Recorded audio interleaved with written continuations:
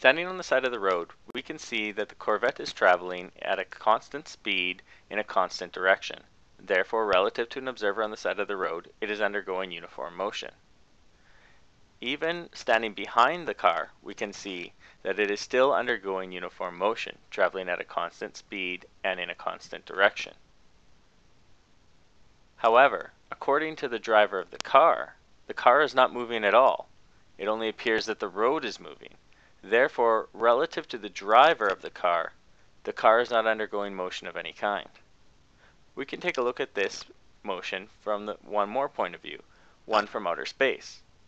An observer in outer space sees that the car, along with the Earth, is traveling in a curved path around the Sun.